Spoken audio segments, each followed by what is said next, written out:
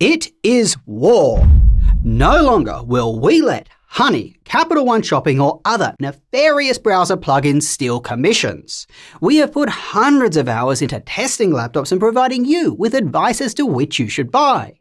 When you buy the laptops with one of our links, we receive a commission for providing that advice. That is our main revenue stream that funds our channel and our website, and it's the same for many other creators. Well, we are fighting back.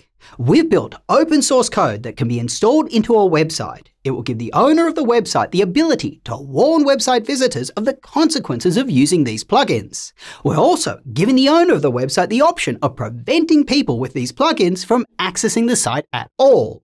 If you aren't aware of the Honey and Capital One Shopping scandal that's exploded across YouTube, here's what's happened. Honey and Capital One Shopping are browser extensions that pop up before a consumer checks out at an online store. The extensions promise to search the internet for the best coupons so that you can get the best price. But what the extensions also do is swap the content creator's tracking code with their own, so that the commissions rightfully earned by the content creator are redirected to Honey or Capital One Shopping. What's worse is that it appears that they do this regardless of whether they provide any value to you at all. If they don't find a coupon or the coupon they found doesn't give you a better price, they still take all the content creator's commission. And it isn't just content creators who are getting screwed. It's also you, the shopper. According to Megalag, the YouTuber who uncovered this scam, Honey offers a service that allows retailers to prevent certain coupons from being shown. Let's say there is a 30% coupon floating out there.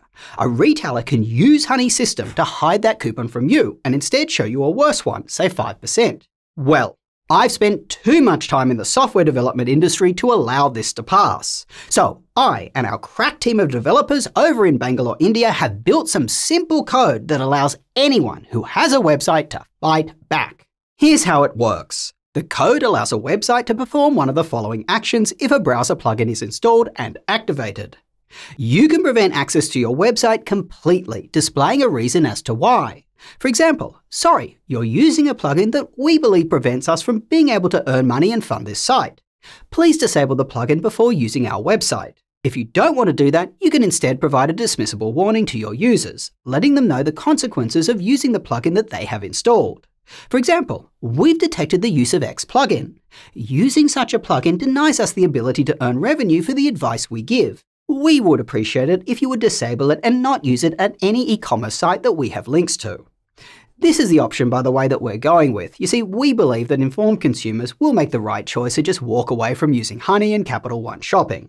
Finally, there is an option to do nothing, but just monitor which users have these extensions installed. By default, we've set the code to detect the browser extensions Honey, Capital One Shopping and others like them.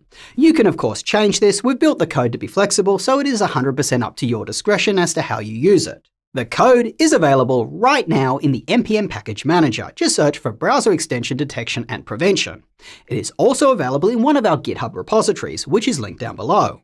From there, you can contribute to the project with feature requests, bugs, code suggestions, and that sort of thing, and I certainly encourage you to. As stated, the code is open source and will be released under my alma mater's open source license. That's the MIT one. Now, many content creators just don't have a website.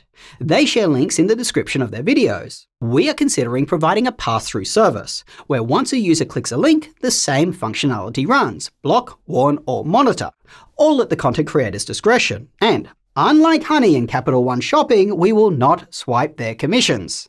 Anyway, if we get enough support for this project, that's something we will either move forward with ourselves or partner with another company on. Finally, we're going to join the fight from a legal perspective. We've raised our hand to be a lead plaintiff in the class action case against Capital One, filed by the lawyers Kotchet, Pitre and McCarthy LLP. That is the same firm, by the way, that Gamers Nexus has engaged.